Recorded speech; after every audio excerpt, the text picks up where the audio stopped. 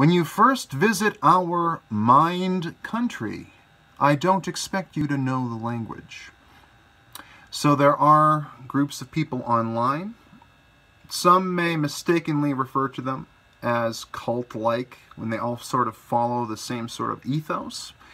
And they use the same terminology, like a community, like a culture that's been formed. Cult, culture, I mean, maybe the term could stick.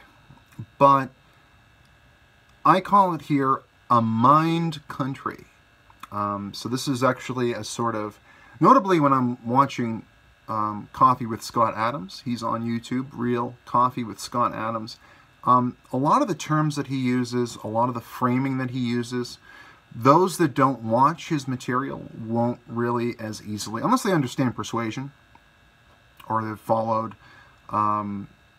communities that deal with self-help and things like that.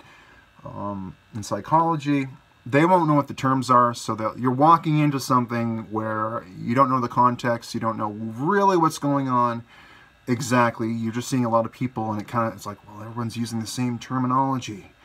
Oh, it must be a cult. Oh my God.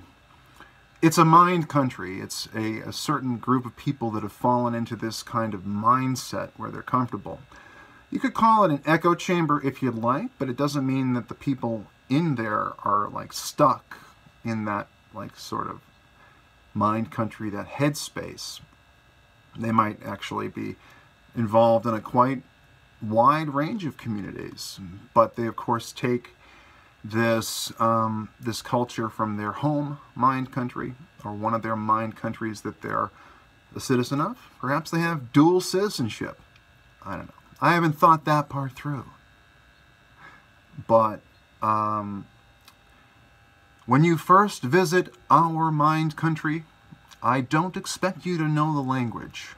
So you kind of have to spend a little more time than just seeing one person's tweet, or one person's article or post, or just one excerpt from their book or one video, before you can make a full assessment on what they're all about and what their views might be and how they would handle different situations that you've conjured up for them to look at. So yeah, spend some time in a mind country before you start judging the people there, and definitely ask questions.